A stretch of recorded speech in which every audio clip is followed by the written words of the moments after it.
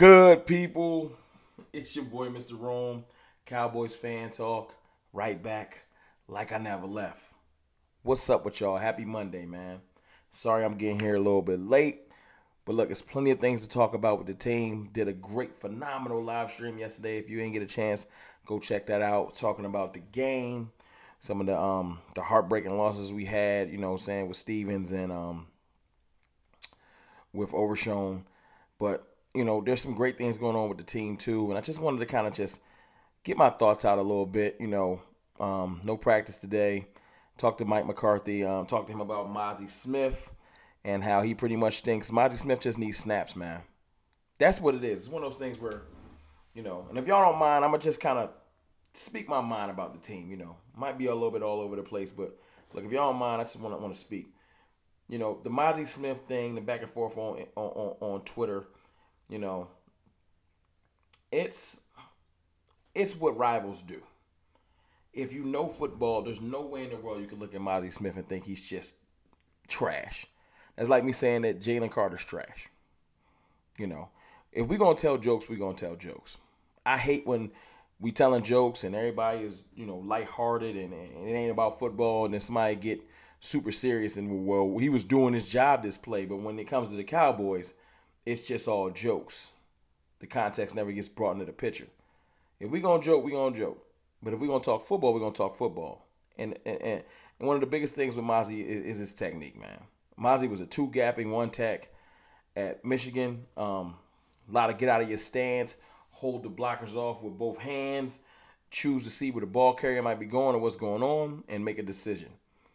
So right now his biggest issue is he's too high coming out of his stance. That's what I see. And a lot of that's just muscle memory, technique. He's not getting off the ball moving forward because he's looking to get up and look around. And you can't do that anymore. But he's predisposed to do that as muscle memory. And it'll change. DQ and the rest of the team will get him right. Mazi Smith is too much of a great athletic person. He's just trying to overpower people with just his upper body strength. He's not using his legs enough because that's what he's been able to do. You can't just overpower everybody with just your arms in the league. He's learning that, though. 8 quarters in, everybody relax. Mazi Smith will be just fine. That's just my thoughts on it. Y'all let me know in the comments how y'all feel about what's going on with Mazi. Jalen Tolbert has arrived. No, Jalen Tolbert hasn't done anything in the regular season yet, but right now, this is what we wanted his last camp to look like. Jalen Tolbert is playing with confidence. He's running great routes, making amazing catches. And the lights are all on him. He knows that the entire nation, Cowboys Nation, is focused on him before games. He's still showing up. That's a big deal. Certain players, when the lights is on brightest, unfortunately, like a Semi, no disrespect to Semi, you'll have a drop here and there. And just it seems like when the pressure's on, it kind of throws them off. Like I said, no disrespect to Semi. I'm just saying. Noah Brown, things like that. But I've seen Jalen Tolbert. Everyone knows we're trying to see, are you wide receiver 4? And he's done nothing but show up to where people are trying to say maybe he can challenge for wide receiver 3. Now, I feel like that's disrespectful to Michael Gallup. Gallup is fine, man. I think a lot of people have forgotten how good Michael Gallup is, and they're going to remember real soon. But Jalen Tolbert as insurance, if somebody twists an ankle or something like that, is amazing. Kevontae Turpin last week, he's been flashing enough for them to put him in street clothes before the game ended. Like the wide receiver room is starting to shape up. It's down to who's going to be wide receiver 6, Jalen Brooks or Simi Fuhoku. And then you're going to be talking practice squad. That's what I see. So, I think that Tolbert, though, has really just shown his full tool bag. He been in his bag. Let's not trip. You know what I'm saying? Running back room, I think it's pretty solidified. I hear the news before I got on tonight. Jonathan Taylor is available to seek a trade. And our division rivals is up there. We might need to go get him. And I feel like the Cowboys is confident. Now, am I saying that Jonathan Taylor wouldn't be great on this team? I ain't stupid. He's a great player. But do I think we even considering it? No. I feel like Deuce Vaughn has shown enough. And I don't think the Cowboys will pursue it. Jonathan Taylor's contract is fine and everything like that. But I just don't see him pursuing it. Maybe I'm wrong. Maybe something crazy happens. I don't see it. You know what I'm saying? This is going to be Tony Pollard's running back room with Deuce Vaughn and my boy Rico Dowdle behind him. Malik Davis probably will be fourth. We'll see what's going on with that. And I don't know what's going on with Rojo, but we will see. We will see. If Malik Davis gets cut, maybe Rojo will come in and get stashed in the practice squad. I don't know. We will see. I also wanted to talk about free agent signings, man. With these injuries and offensive line depth, you start thinking like, we're going to go out and get somebody. And I was saying this on Twitter earlier.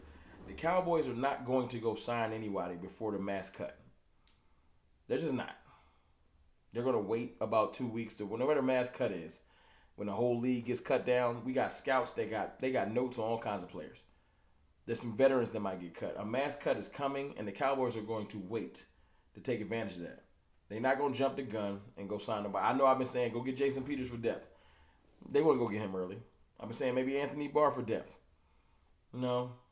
You know what I'm saying? First and foremost, I want Jabril Cox to step up bad. I do. I know we got Harper. I know Jefferson got nicked up. The linebacker depth on this team is not, like, well fleshed out. Now, I heard something earlier to the linebacker point. Maybe Marquise Bell can play some linebacker. And he's a great box safety. He got the weight. He got the know-how. He got the vicious hitting ability. Marquise Bell 100% can play linebacker. But would the Cowboys consider it? I've seen the Cowboys put Israel Mukuamu at corner when he was a safety. So I wouldn't rule it out completely. You know what I'm saying? Desperate times call for desperate measures. But we'll see. Maybe it's a way you can stash Marquise Bell on this roster with Overshown going to the IR. But I don't know. You know what I'm saying? I just want Brillo to show up. I would love Brillo to show up. You know what I'm saying? But after LVE and Damone Clark, it was straight Overshown, et cetera, et cetera. Now it's like, after LVE and Damone Clark, who? Because you're going to say Brillo, you're going to say Devin Harper. But do you feel comfortable with that? You know what I'm saying? I need to see where we're going to go with this linebacker room. You know, I know I'm throwing a lot of stuff at y'all. Like I said, I'm a little bit all over the place. But free agent signings, we're not going to do nothing. Plus, first and foremost, they're not going to sign nobody before because they will guarantee their contract, any veterans, for the entire season. So they're going to wait until, like, I think it's like right before the season, or I think it's after the first game. If you sign someone, it's not guaranteed. It's more week to week. And that, you know, Dollar General Jones, no hate to Stephen Jones. The Jones family have had a pretty good offseason. But they definitely out here about that value. So they're not going to do nothing crazy. I heard Mike Fisher talking about earlier that the front office, basically hinting at the front office is not opposed to adding players to this team. So don't be surprised if the Cowboys work out some players and add some depth. Like, it's not going to be no big name signings I don't see unless somebody crazy gets released. I don't see it. But 100% I would love a little bit of offensive line depth and maybe another linebacker. That's just me. You know what I'm saying? Y'all let me know what y'all think in the comments about, like, maybe Marquise Bell playing some linebacker. But let's go shoulder injury, and we already thin at offensive line depth. I 100% can see them going out and just adding someone.